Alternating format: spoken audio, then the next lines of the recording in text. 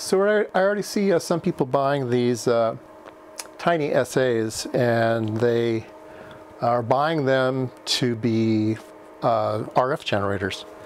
And it does do that, but I want to make sure that it does what you need it to do. So I want to show you the performance of the RF generator. A lot of people are all focusing on the spectrum analyzer side of it, but let's do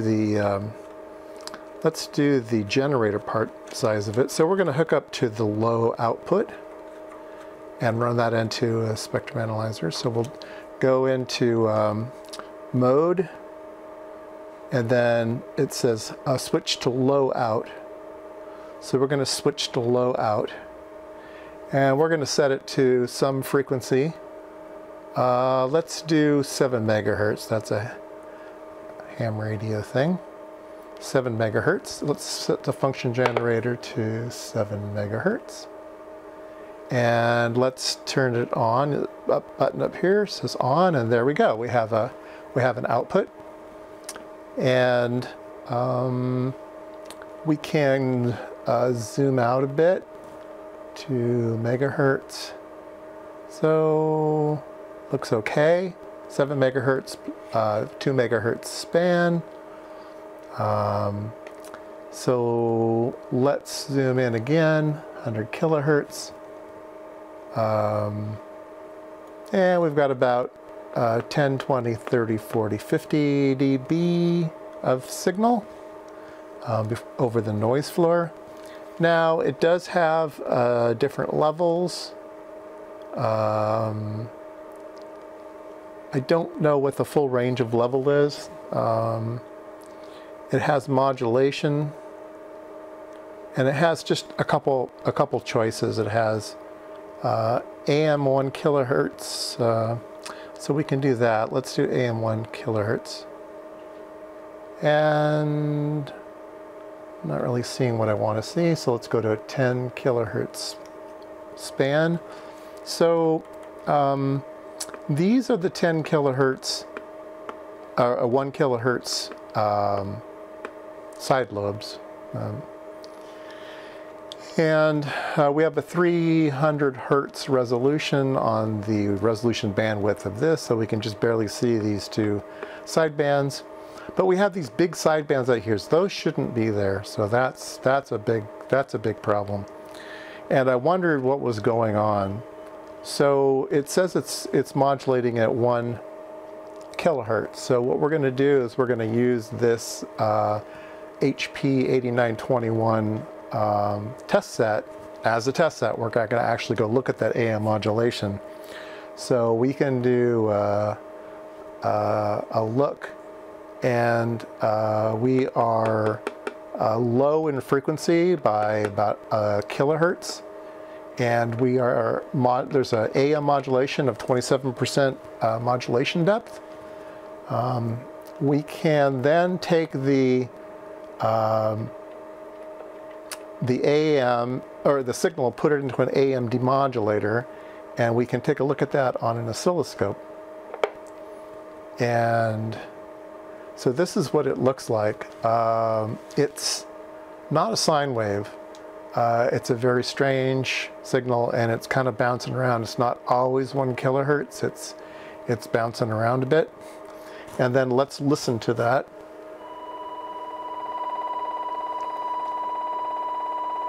So it's definitely not 1 kilohertz. It's something funny going on.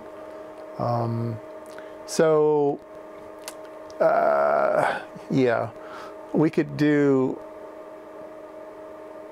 the 10 hertz.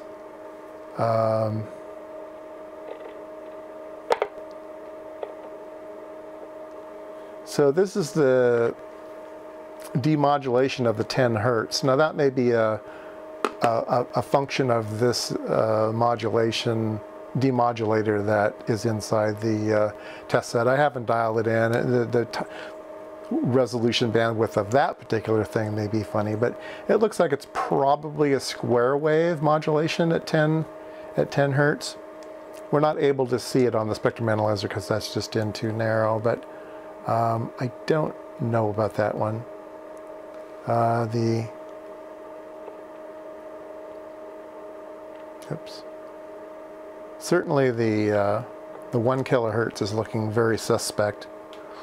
So I don't know about that. Maybe you don't want to use the modulation on this thing, so we'll turn that off. Okay, so let's go back to the spectrum analyzer. Okay, one of the coolest features it has sweep. So you can change, you can say span. I want to span 1 megahertz. So I'm gonna, well, maybe not, maybe 1 megahertz is too far. Let's span 0.1 megahertz. There we go. And then you can change the sweep time. So you can put in the span and the sweep time. Let's put in a 2-second sweep time. And there we go. We can watch the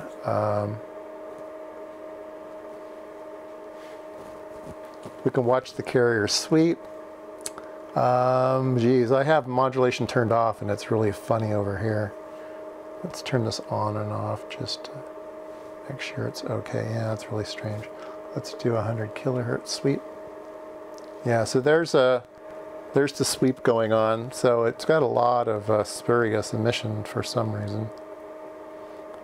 So let's do this whole thing, but let's move up in frequency. Let's go to 144 megahertz.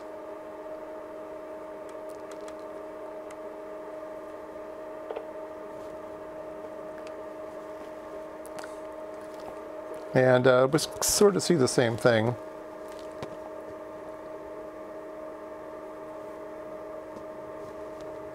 And what else can we do? We can take a look at, we can turn that sweep off. Span, let's do a span of 0. That should stop it from sweeping, so there it's pretty clean now. And let's do modulation up here at 144. Let's turn that modulation back on, 1 kilohertz. And let's zoom into that.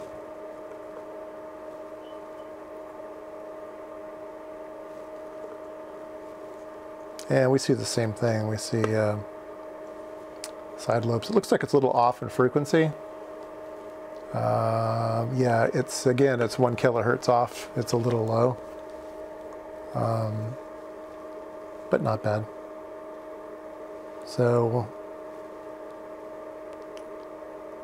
you know, it does something. It's not the cleanest generator.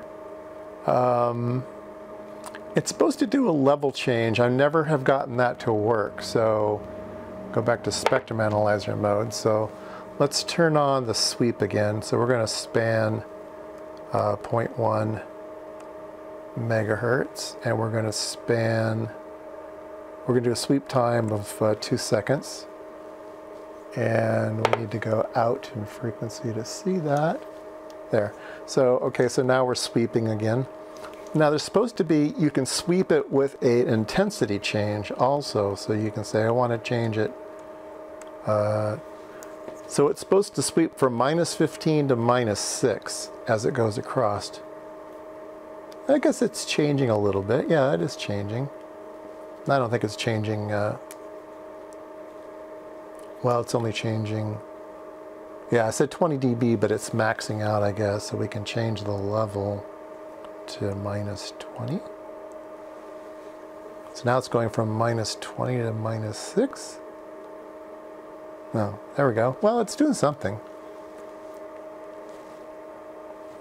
Okay, and then let's go to the high output. We'll turn this off.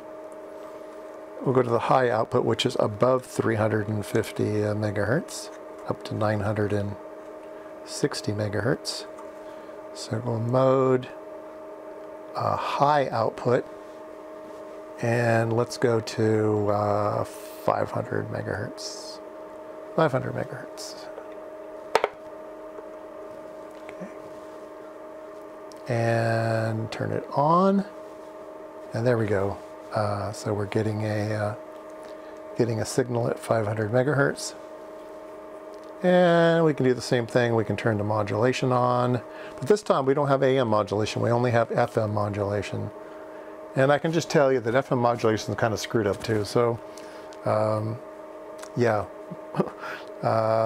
be a little worried about thing going on. We can do wideband FM. We can wideband FM of 1 kilohertz. Span, sweep time. Yeah, I'm not sure about this. 1 second. I'm not sure about the FM stuff. Anyway, like I said, it's not the greatest generator, but it does do some cool things. And if you just need a generator, I mean, it does do things. Let's measure the actual output power. This one is supposed to be, let's see, span, let's do 0. Sweep time, do 0. Modulation is off, 7 dB. Let's make sure we're getting something out. Yeah, we're getting a carrier out. So it's supposed to be minus 7 dB. So I have a power meter that we can connect, and we can measure the output power. And we're getting minus 5. So about minus 6 maybe. We're set to minus 7. So within a dB, that's not so bad. Let's go back to the low output. Turn this off. Let me move the connector over to the low side.